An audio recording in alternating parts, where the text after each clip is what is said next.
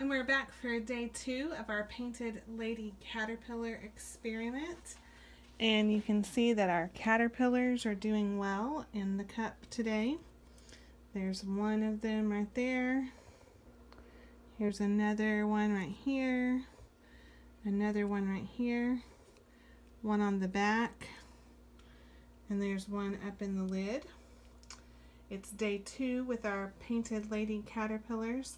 There's not a significant difference from yesterday. One thing I'll tell you about today is that this brown stuff in the bottom is what insect lore puts in their cups for the caterpillars to eat. When the caterpillars come to you in the mail, you don't actually have to ever open them until after they're a chrysalis. So we won't open this cup at all until after they're a chrysalis. What we'll see is that this food will start to get less as they get bigger and eat more each day. And something interesting, that little caterpillar's not liking me holding the cup. They don't like to be moved around very much. Is this little webbing that you see and the little dots that you see are actually their poop.